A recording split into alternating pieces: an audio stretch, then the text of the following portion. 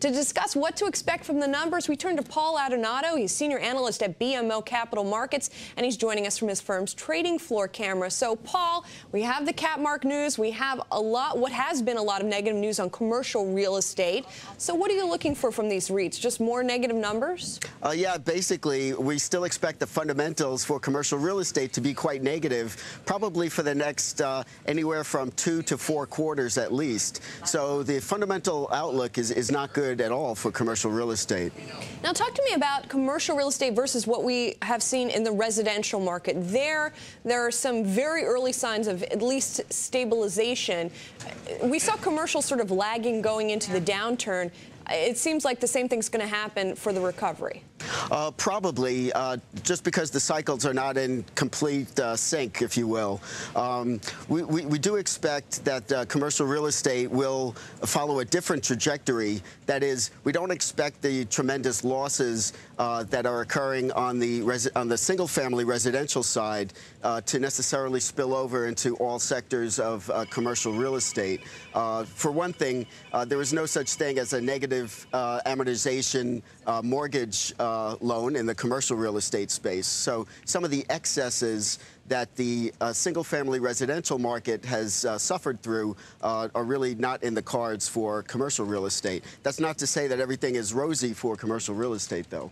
Well, the stocks have come back somewhat. We've seen the group rise in the neighborhood of 10 to 15% for the year to date. Do you think that as people sort of look again and say, well, things might not be that terrible, as you were just talking about, are the stocks going to come back more? We don't necessarily think so. Although the stocks are up 10 to 15% year to date, that really masks the huge dip that they had early in the year and then the very massive recovery that they had since March of this year. So, you know, it is slightly up for the year, but there's really a Grand Canyon effect during 2009.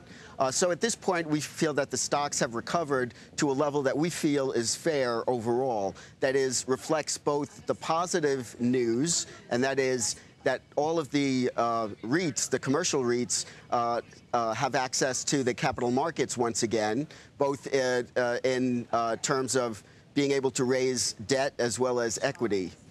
In terms of the negatives, as I mentioned, we think it also reflects the realization that fundamentals are not likely to recover for at least another 6 to 12 months, depending on the specific property type. Paul, with the capital markets opening back up, does that mean that we likely won't see many more bankruptcies? I mean, you have Capmark, which is in the finance space, but you also had General Growth, you had Extended Stay, which is a hotel company. Right. Do you think there are more to come?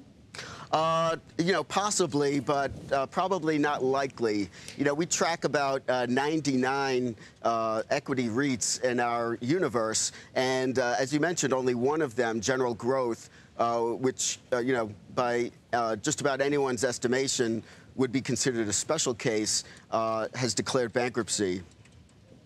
And so we don't expect that there'll be a wave more to come, although you know, there might be 1 or 2 in the wings, who knows. Now, General Growth, of course, retail, and when you look at the REIT universe, they're not all created equal. You've got them in different sub-industries, even within the commercial market. So are some going to fare better than others? Yes, we do think that there will be a difference in the recovery of the various sectors. There are 2 sectors that we do like. The first is industrial.